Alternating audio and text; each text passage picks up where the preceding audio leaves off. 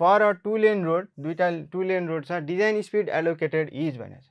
Design speed कति छ 100 kilometre per hour and the curve having radius कति छ 600 मिटर छ। If the pavement is rotated about, हेर्नु है यसमा ध्यान दिनु है, pavement is rotated about centre line. अघि के कुरा गरेको थियो भन्दा इनर एजमा के थियो, ई को भ्यालु ई नै थियो, तर सेन्टर लाइनको अबाउटमा रोटेट गरिसके पछाडि ई को भ्यालु के आउँछ E/2 आउँछ। सो यसमा चाहिँ एकदम ध्यान दिनुहोस्। आउनु त तपाईँहरूलाई सबै आउँछ, तर क्वेसनमा ध्यान नदिनको कारणले गर्दाखेरि कहिलेकाहीँ MCQ बिग्रिन सक्छ। So and the width of the pavement at the curve is कति छ 8 मिटर छ। What is the amount of rise of outer as from the centre of the pavement. पेभमेन्टको सेन्टरबाट outer as चाहिँ कति हाइटमा छ भनेर निकालौँ। क्वेसन बुझ्यो, हामी एन्सरतिर लागौँ है त। ल के छ, for a 2 lane road design speed कति छ, डिजाइन स्पिड कति छ, डिजाइन स्पिड छ 100 किलोमिटर पर आवर छ। अब रेडियस कति छ भने त रेडियस कति छ, रेडियस कति छ 600 मिटर छ। विड्थ अफ द कर्भ कति छ, width of the curve, width of the curve कति छ 8 मिटर छ। What is the amount of rise of outer as from centre of the pavement. हेर्नु है त, अब centre line about the centre लाइनमै rotate गरेको छ भनिसके पछाडि के भयो त कुरा हाम्रो, सेन्टर लाइनमा रोटेट गरेको छ भनिसके पछाडि के भयो त, सेन्टर लाइन के छ, सेन्टर लाइनबाट यो ई चाहिँ कति हुन्छ निकाल भनेको छ हैन, यो ई चाहिँ कति हुन्छ भनेर निकाल भनेको छ। भनेपछि पछाडि अब हामीलाई के चाहियो, ई चाहियो। यो सुपर इलिभेसन भनेको अस्ति हामीले डिजाइन गर्दाखेरि के गरेका थियौँ, डिजाइन गर्दाखेरि के गरेका थियौँ भने त मेन फर्मुला के थियो हाम्रो, मेन फर्मुला लेखौँ साथीहरू, कमेन्ट गरौँ main formula v²/127 r equals to E plus के थियो एफ थियो। अब फर्स्ट डिजाइन स्टेप के थियो त भन्दा ई को भ्यालु निकाल्नु, ई को भ्यालु निकाल्नु पर्छ, एफलाई के गर्ने, एफलाई के गर्ने नेग्लेक्ट गर्ने भन्ने कुरा थियो। एफलाई नेग्लेक्ट गर्ने, अनि यो भी हुन्छ, यो भी चाहिँ कति राख्ने 0.75 भी राख्ने है त। 75% अफ डिजाइन स्पिडमा फ्रिक्सन नेग्लेक्ट गर्दाखेरि सुपर इलिभेसन कति आउँछ त भन्ने कुरा निकाल्नु भन्थ्यो।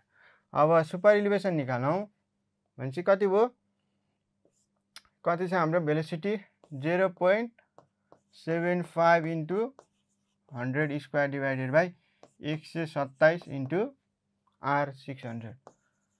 ल यसको भ्यालु कमेन्ट गरौँ साथीहरू, 0.0738 आयो है त। ई को भ्यालु कति आयो 0.0738 आयो हैन।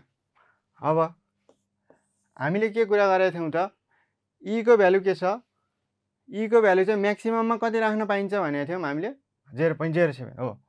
अब ई को भ्यालु म्याक्सिमममा कति 0.07 भनेपछि हामीले म्याक्सिमम नै 0.07 राख्नुपर्छ भनिसके पछाडि अब ई चाहिँ कति हुने भयो 0.07 नै हुने भयो है त, किनभने 0.073 त बढी आयो। सो हामीले राख्नुपर्ने ई कति रहेछ 0.07 रहेछ। यता नोट गरौँ है, ई को भ्यालु कति आयो 0.07 आयो है त। अब ई को भ्यालु कति आयो 0.07 आयो है। अब यसले के कुरा सोधेको छ त भन्दा सेन्टर लाइनको अबाउटमा रोटेट गर्दाखेरि विड्थ अफ पेभमेन्ट कति छ भने त, विड्थ अफ पेभमेन्ट कति छ भनिसके पछाडि हामीले अघि के गरेका थियौँ, सेन्टर लाइन अफ पेभमेन्टलाई रोटेट गर्दाखेरि के छ, यो टोटल यहाँदेखि इनर एजदेखि आउटर एजसम्म टोटल चाहिँ ई हो। तर यति मात्रै के हो, हामीलाई के कहाँबाट सोधेको छ भने त एज आउटर एजको निकाल कति हाइटमा छ, centre of pavement, centre of पेभमेन्टबाट outer एजमा कति छ निकाल भनेको छ। भनिसके पछाडि हामीलाई के निकाल्नु पर्यो, हाम्रो ई चाहिँ अब कति हुने भयो E/2 मा जाने भयो हैन। अब हेरौँ त भनिसके पछाडि यो के हो, यहाँदेखि यहाँसम्म W हो, यो टोटल पेभमेन्ट के हो W विड्थ हो। अब यो कति छ W/2 छ, हामीलाई ई छ हैन, यो थीटा छ है त, यो थीटा छ। हामीले डिजाइन गर्दाखेरि के गरेका थियौँ हैन त, हामीले डिजाइन गर्दाखेरि के गरेका थियौँ त भन्दा हामीले पहिला साइन थीटाको कुरा गरेका थियौँ। Sine theta equals to P/H भनेको थियौँ। E बाई W बाई हो E बाई W बाई 2 भनेको थियौँ हेर्नु यति मात्र लेखेको भए हुनाले गर्दाखेरि W बाई 2 छ। अब साइन थीटा र टेन थीटा चाहिँ के छ सानो एङ्गलको लागि सेम हुन्छ भन्ने कुरा गरेका थियौँ। So tan theta equals to 2E by W हुने भयो होइन। अब टेन थीटा भनेको के हो त भने त टेन थीटा भनेको त स्लोप हो। स्लोप भनेको कति आछ हाम्रो स्लोप भनेको कति आछ 0.07 इक्वल्स टु 2 इन्टु हामीलाई चाहिने के हो E हो डिभाइडेड बाई W। W भनेको कति छ भने त W भनेको कति छ 8 छ। ल कति आयो एन्सर निकालौँ त 0.28 ल है त हेरौँ मिलाएको छ छैन हेरौँ 8 इन्टु 0.07 डिभाइडेड बाई 2 ल 0.28 है सिम्पल भयो भने चाहिँ सुरुको मेन फर्मुला हामीलाई चाहियो super इलिभेसनको main formula design formula हामीलाई चाहियो। त्यस पछाडि केमा ध्यान दिने त भन्दा सुपर इलिभेसन चाहिँ रोडमा कसरी कन्स्ट्रक्सन भइरहेको छ भन्ने कुरा ध्यान दिने। यदि इन्नर एजको अबाउटमा रोटेट भएको छ भने E को भ्यालु टोटल E जति आछ त्यति नै लिने। यदि सेन्टर लाइन अफ पेभमेन्टमा यदि रोटेट भएको छ भने के गर्ने E को भ्यालु W बाई 2 लिने अथवा पेभमेन्टमा चाहिँ W बाई 2 भनेर राख्नुपर्छ है त। यति कुरा चाहिँ ध्यान दिनु पर्यो।